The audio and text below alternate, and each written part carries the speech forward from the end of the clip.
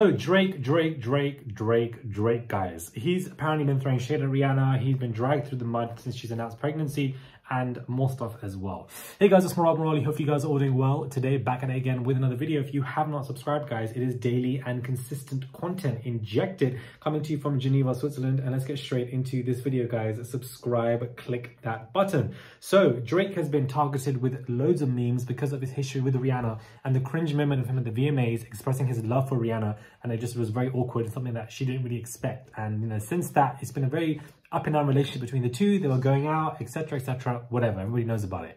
But since she's announced pregnancy with ASAP, a lot of memes have been coming forth out of nowhere, coming for Drake, saying that he must be crying. You know, as I said yesterday, he must be crying in French or in any other way. Like, it's just a lot for him. And the memes have continued. He has also put something, and the accompanying picture was seen peeping out of his Maybach, covering his face with his hood. And he captioned it, I've seen things that ain't on nobody's vision board. Okay, Sherlock. Or list of goals. I would go more in depth if I wasn't dealing with shallow souls. So a lot of people are assuming that it's targeted that way.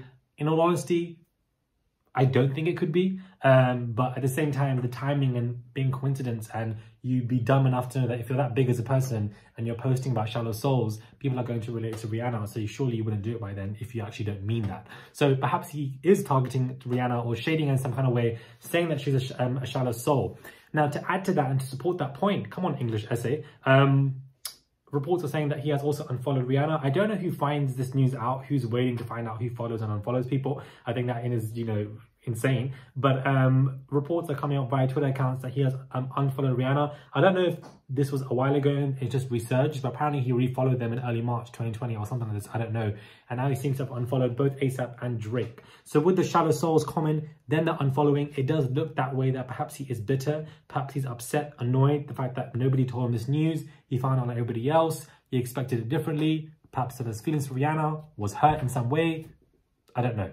But of course, it definitely must have hit him in a way, because the memes were just the icing on the cake for him and something that he obviously perhaps didn't appreciate, or perhaps he took it on the chin and was just laughing.